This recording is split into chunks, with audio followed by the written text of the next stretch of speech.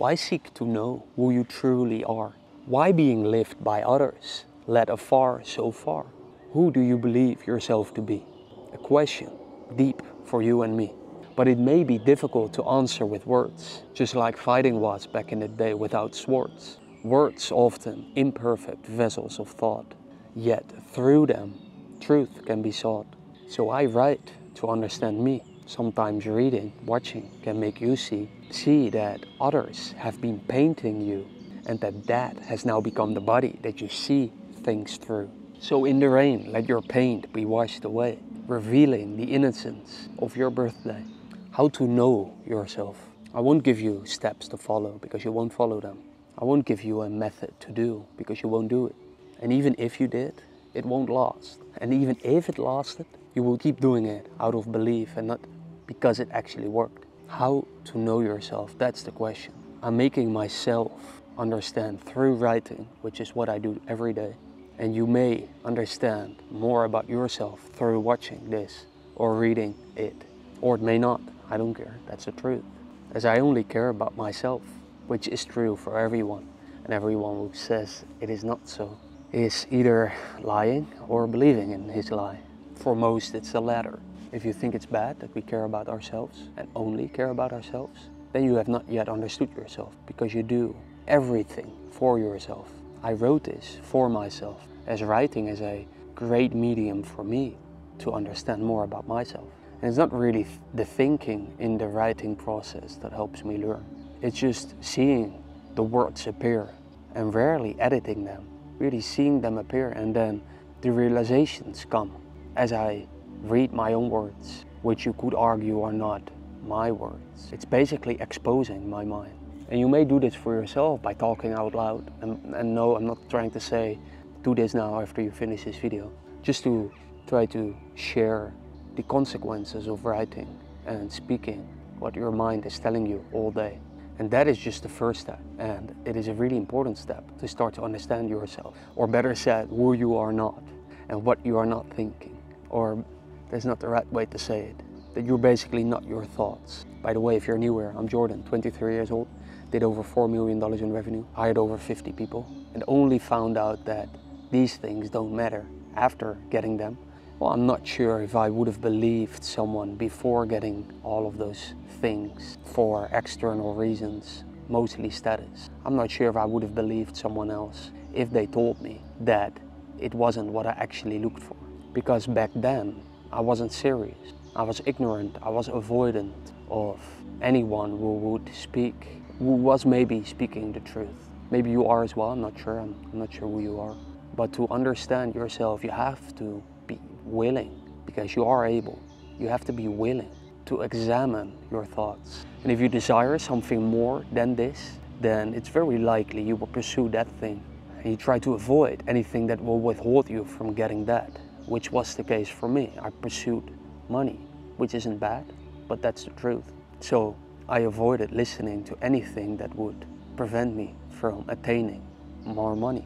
So maybe to understand yourself, one of the biggest things you can do is to understand what you really want right now, not somewhere far in the future. What is it right now that you want most? And to do that, well, you can find that out in multiple ways, not one way, but an interesting insight may come to you when you look into what you have gotten so far. Maybe it's lots of girlfriends, and maybe it's because you wanted that. Maybe it's lots of money, because that's what you wanted. Maybe it's lots of employees, because you really wanted that. Maybe it's lots of medals, whatever it is. I think you get my point.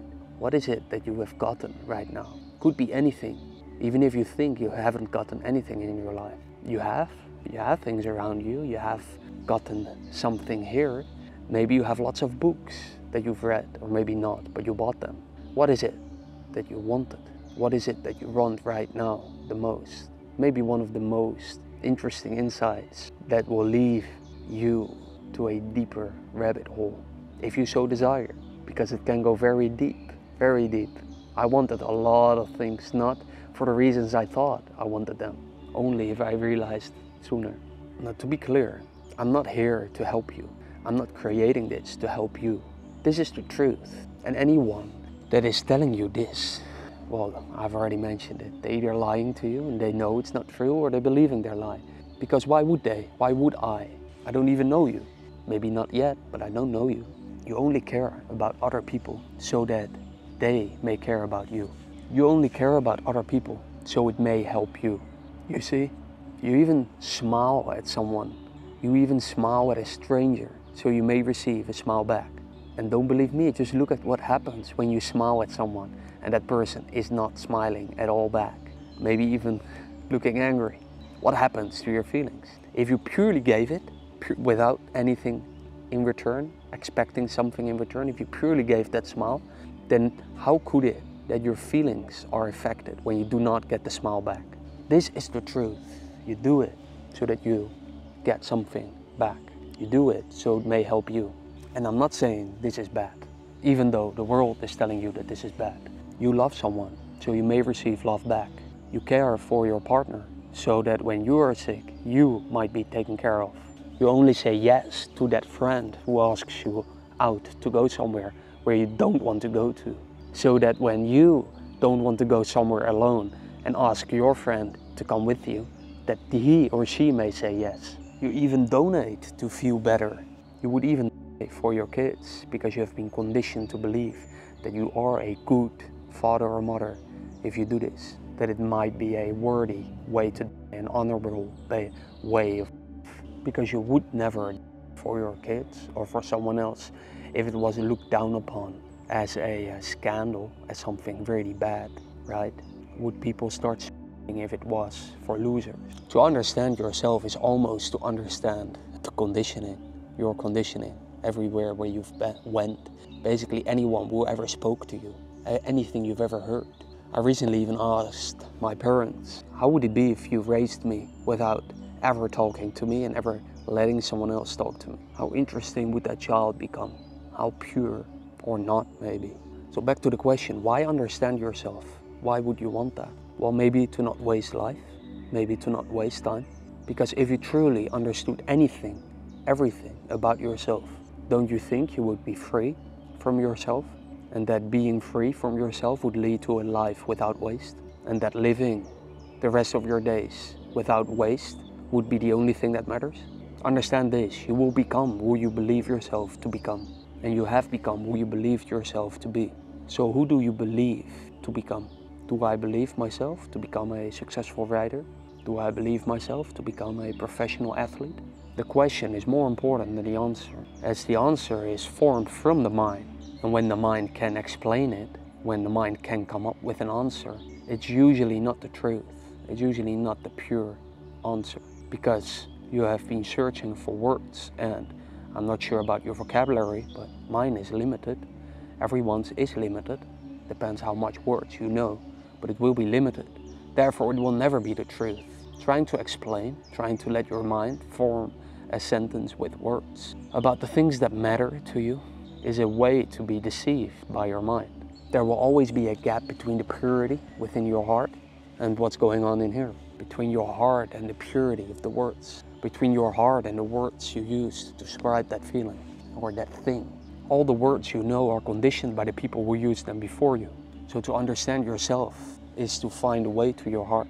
It may begin today after understanding that your whole existence is created out of thoughts. Thoughts. Do you see this? You were once nothing except for being part of life, of nature itself.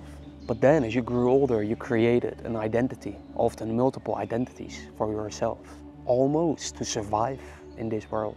And you became attached to this person, to this identity. And when other people around you attack you, or this person, this identity, you may become angry. So for instance, let's say you created yourself to be a purple man, and your yellow father calls you red. You become angry, maybe even furious. You're not red.